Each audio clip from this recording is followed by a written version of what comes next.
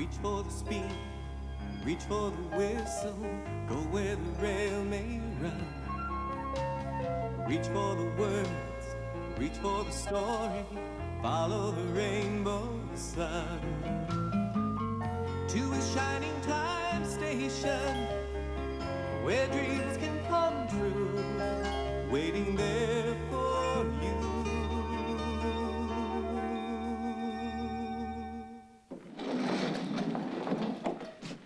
What are you doing, you schemer? I am getting rid of this old arcade. It is a piece of junk. What's wrong with it? It's old. Kids, nobody wants to spend their money on an old machine. Around here, if you don't pull your weight, boom, into the trash you go. Ah. Oh, coming back later for you, pal. Hey, man, I don't want... You can stay with me as long as you like. That's just great. Yep. I'll see you then. Well, this is really something. An old friend is coming to visit, and he'll be arriving today. What's his name, Grandpa? Nathaniel Cass, but we call him Nat. He's a very special fellow. I have to go pick up something at the store. It's a present I want to give him.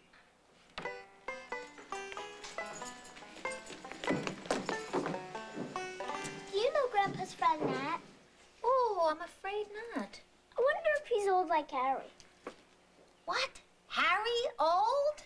Oh, boy, I guess it's a matter of what you think old is. I think 12 is old. Oh, then what does that make me? 60? 60? 70? Tanya! Well, then how old are you? Well, let me tell you. Like my old granny used to say, you're as old as your tongue and a little older than your teeth. Huh? Oh, what I'm trying to say is you're only as old as you feel. And I feel pretty bouncy these days. What does that mean? You're only as old as you feel? Oh, it means you can be old on the outside, but still feel young in the inside.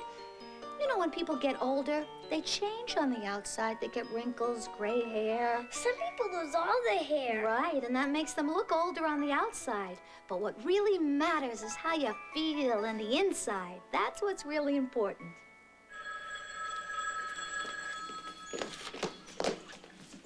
Hello, Shining Time Station. Stacy Jones speaking.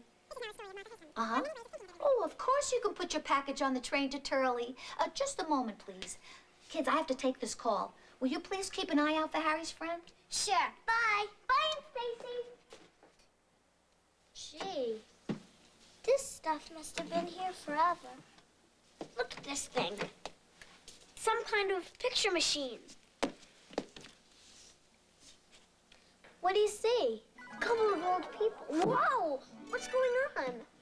In the good old summertime, in the good old summertime, crawling through the shady lanes with your baby by. You hold her hand and she holds yours, and that's a very good sign. For she's my Tootsie Wootsie in the good old summertime. Whoa! Mr. Conductor, I should have known. Hello, Matt. Hope you like the show. What have you there, Tanya? Just some old junk. Junk as in rubbish? I think not. Some of those old things are beautiful. They have style, charm, personality, history. They do? Of course they do. Old things can be very special indeed. Take my friend Toby the tram engine. Now, Toby is as old as the hills, and I'm afraid the railroad thinks he's of no use anymore. Well, here, let me tell you.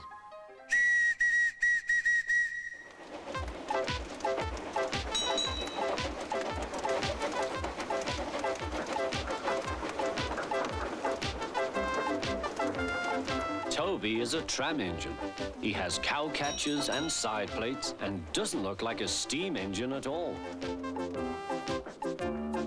He takes freight cars from farms and villages to the main line and is cheerful to everyone he meets.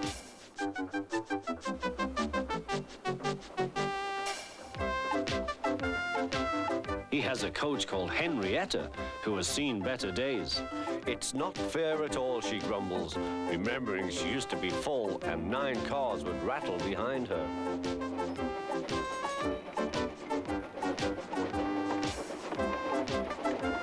Now there are only 3 or 4, for the farms and factories send their goods mostly by truck.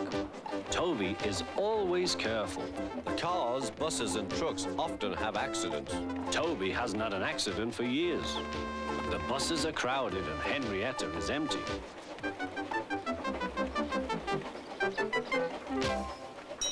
A lady and a stout gentleman stood on Toby's platform.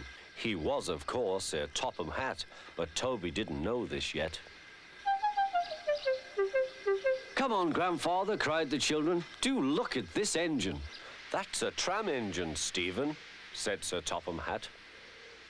Is it electric? Asked Bridget. Whoosh, hissed Toby. Shh, shh, said her brother. You've offended him. But trams are electric, aren't they? They are mostly, but this is a steam tram. May we go in it, Grandfather? Please? Stop, said Sir Topham Hatt to the conductor. They all scrambled into Henrietta. Hip, hip, hooray, chanted Henrietta. But Toby did not sing. Electric indeed, electric indeed, he snorted. He was proud of being a steam train. What is your name? Asked Sir Topham Hatt. Toby, sir. Thank you, Toby, for a very nice ride. Thank you, sir, said Toby. He felt better now. This gentleman, he thought, is a gentleman who knows how to speak to engines. The children came every day for 2 weeks. Sometimes they rode with the conductor, sometimes in empty cars. On the last day of all, the driver invited them into his cab. All were sorry when they had to go away. And Sir Topham Hatt and his family thanked everyone. Come again soon, replied Toby. We will, called the children. And they waved till Toby was out of sight.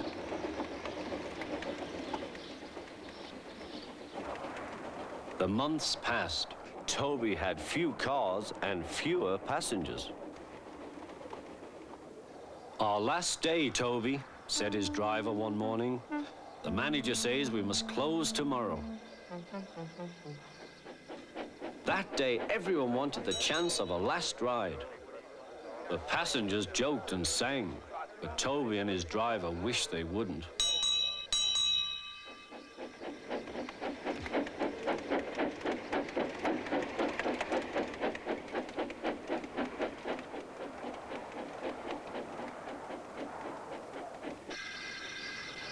Goodbye, Toby, said the passengers afterwards. We are sorry your line is closing down. So am I, said Toby. Nobody wants me, Toby thought, and went unhappily to sleep. Next morning, the shed was flung open, and old Toby woke with a start to see his driver waving a piece of paper at him. Wake up, Toby, they shouted excitedly. The mail has just arrived, and there's a letter for us from the stout gentleman. Maybe it's good news. What was in the letter? I don't know yet, but for Toby and Henrietta's sake, I hope it's good news. I'm off to find out. I hope it's good news. I like Toby and Henrietta. Me too. Here's the train. Let's go look for Grandpa's friend now. Wait for me. Nobody got off. I hope Nat's still coming to visit.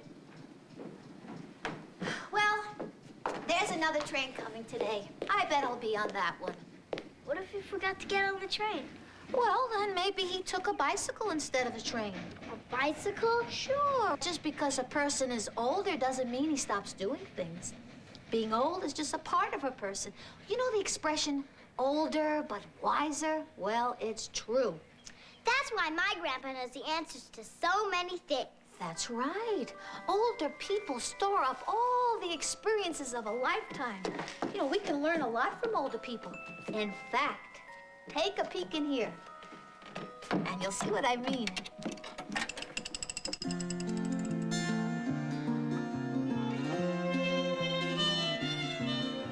When I was young, I used to play by the firehouse after school each day. Had an old friend.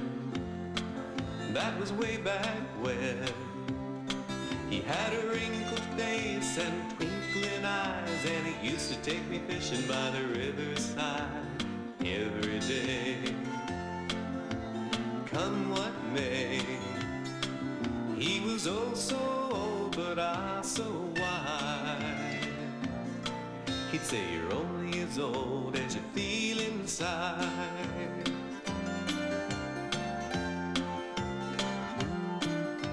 I learned many things from that old man, besides how to catch fish by the river bend, how to keep a smile for a good long while.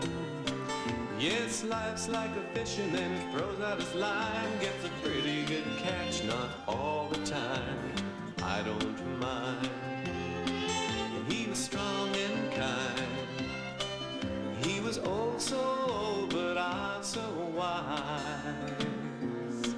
He'd say you're only as old as you feel inside.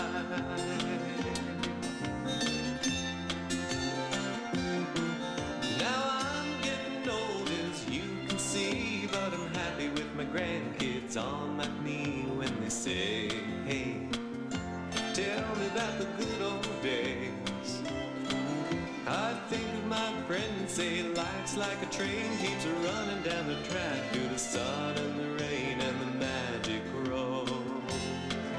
When you come to know, when you're oh so old but ah so wise, you'll see you're only as old as you feel inside.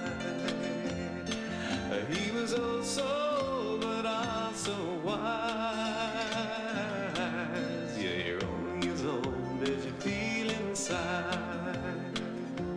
La la la la la la la.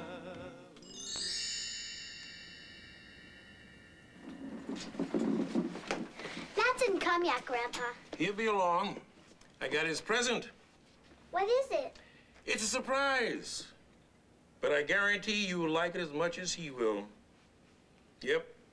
We had some good times together. Great memories. Like what? Well, you see, Nat liked to ride up on the engine with me. And we had a favorite. She was a beautiful engine, and she had a name. The Rainbow Tiger. But we called her Tiger just for short. The Indian Valley Railroad retired the Rainbow Tiger and donated her to the Railroad Museum. Sort of like putting the iron horse out to pasture. Now, every weekend, folks come down to the museum to look at her and to work on her. Nat and I had some fine times on the Rainbow Tiger.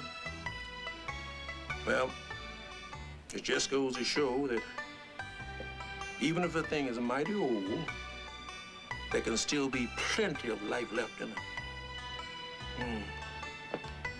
Listen, you kids, I got work to do. Why don't you run along now? Okay. See you later, Grandpa. Bye-bye.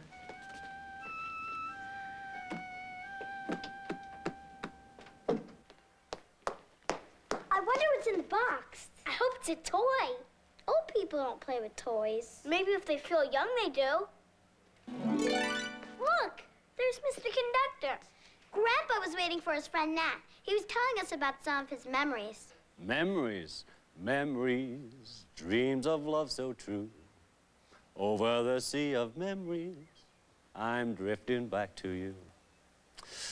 Oh, yes, memories are wonderful. They let you experience a good time over and over again. My word, if you think about it, everything has some kind of memory attached to it. You think these clothes have memories? Maybe they remember all the places the people wore them to. Hello? Uh-oh, there's that fellow again. Goodbye, Matt. Goodbye, Tanya.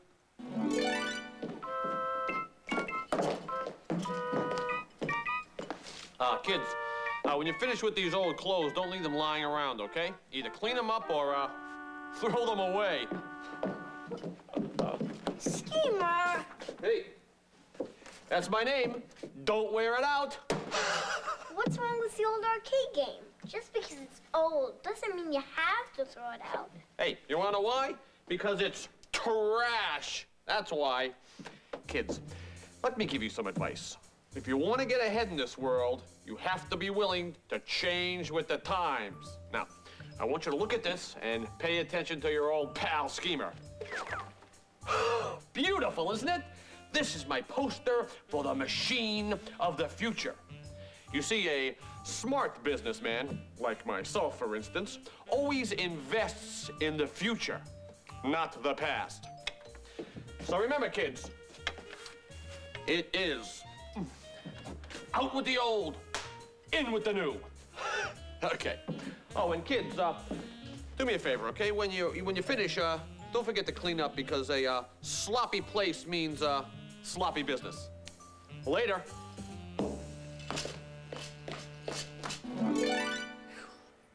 Hey! Hi, Mr. Conductor. My word, are things hopping on the island of Soda. I can tell you now what's happened to old Toby and Henrietta. It wasn't fair that they couldn't ride the tracks anymore. I hope they didn't keep them in the shed. Let me start with my good friend Thomas.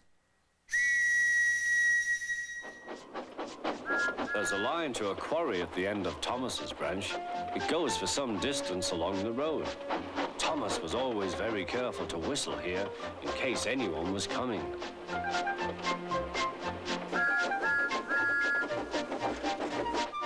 Early one morning, a large policeman was sitting close to the line. Thomas liked policemen. He had been a great friend of the officer who had just retired. Peep, peep, he whistled, "Good morning." Thomas expected that the new officer would be friendly too, but was sorry to see that he didn't look friendly at all. He was red in the face and very cross. "Disgraceful," he spluttered. "I didn't sleep a wink last night. It was so quiet, and now engines come whistling suddenly behind me." "I'm sorry, sir," said Thomas. "I only said good morning." A policeman pointed to Thomas. "Where's your cowcatcher?" he asked. "But I don't catch cows, sir." "Don't be funny," snapped the policeman. He looked at Thomas's wheels. No side plates either, and he wrote in his notebook, "Engines going on public roads must have their wheels covered and a cowcatcher in front to protect people and animals from being dragged under the wheels if they stray onto the line. You haven't, so you are dangerous." "Rubbish," said Thomas's driver. "We've been along here hundreds of times and never had an accident." "That makes it worse," the policeman answered. He wrote "regular lawbreaker" in his book. Thomas puffed sadly away.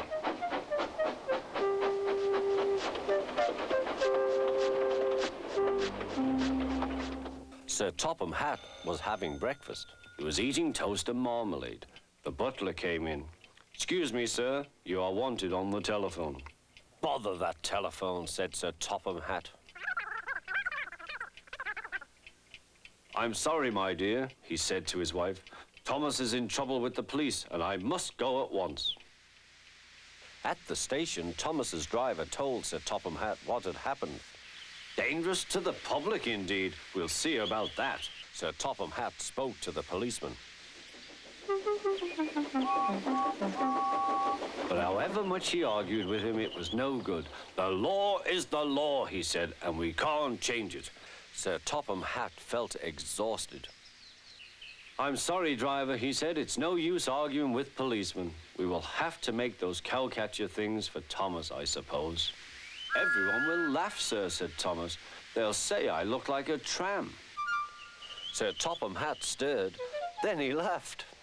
Well done, Thomas. Why didn't I think of it before? We want a tram engine. When I was on my holiday, I met a nice little engine called Toby. He takes freight cars from the farms, but the trucks are taking over most of his work and he needs a change. He has cow catchers and side plates. I'll write to his superintendent at once.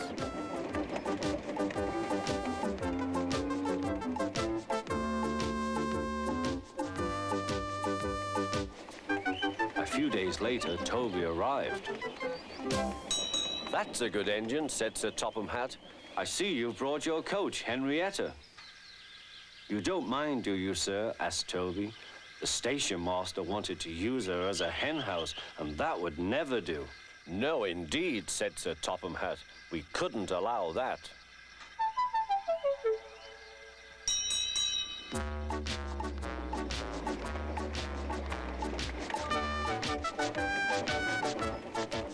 Toby made the silly cars behave even better than Thomas did.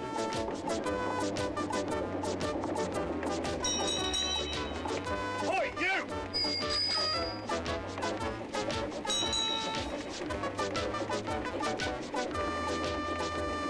At first, Thomas was jealous, but he was so pleased when Toby rang his bell and frightened the policeman, they've been firm friends ever since.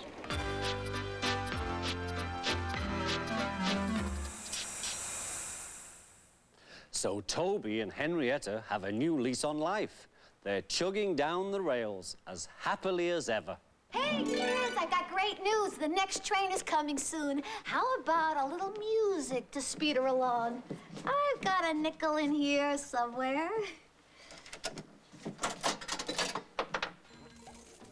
Oh, here come our marching orders.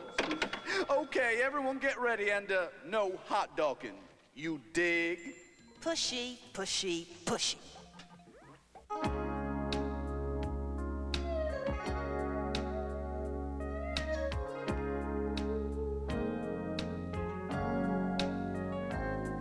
The train is a-comin', oh yeah.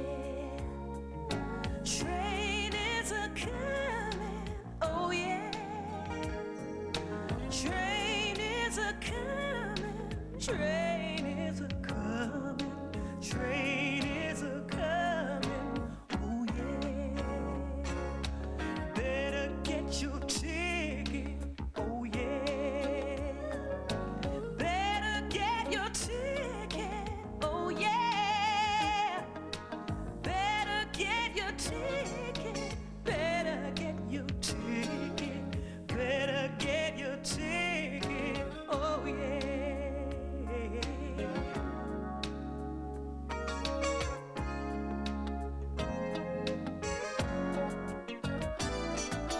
Train is a-leaving, oh yeah. Train is a-leaving, oh yeah. Train is a-leaving, train is a-leaving, train is a-leaving, oh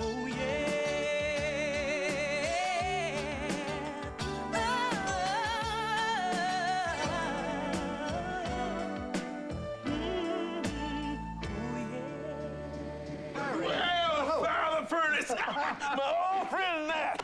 Oh, How are you? great seeing you Good, again. good. Come on in. Come on in. Oh, how Just are a little you? something. It's so great seeing you. I welcome tell you, that's all, yeah. What do you got here? Well, I don't know. Oh, Harry, a magic block of clay. It's just a piece of clay. No, it's not just a piece of clay. It's a magic block of clay. Do you know that there's almost anything you would want in that block of clay? Like, you like a pony? Yeah.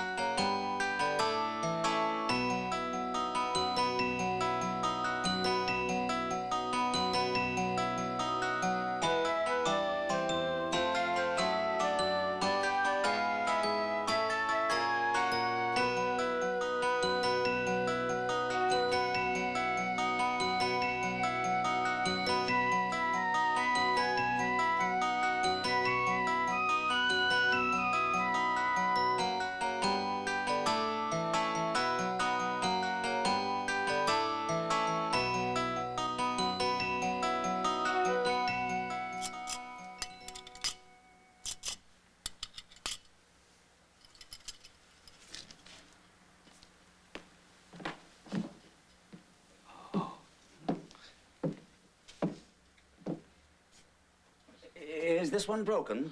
Oh, no. That's a piece of junk. It outlived its time.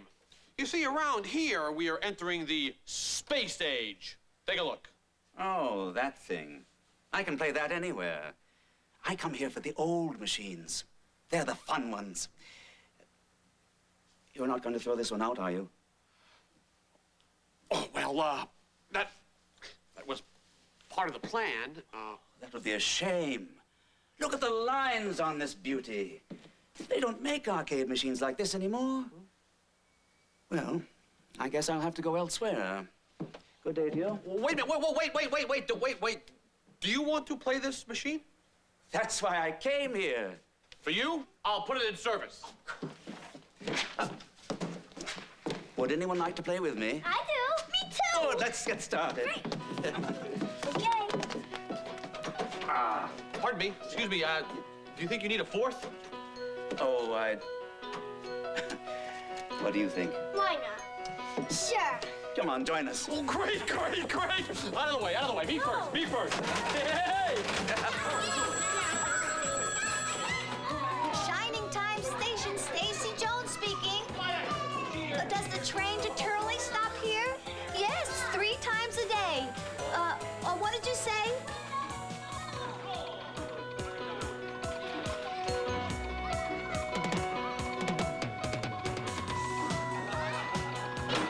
Yes, it is loud in here. Shining Time Station may be old, but it still has plenty of life in it. Oh, what else can I do for you? Reach for the speed, reach for the whistle, go where the rail may run. Reach for the words, reach for the story, follow the rainbow sun. To a shining time station, where dreams can come true, waiting there for you. So much to see, so far to travel, so much to learn to know. Friends by your side, hopes to hold on to, who knows how far you'll go. To a shining time station,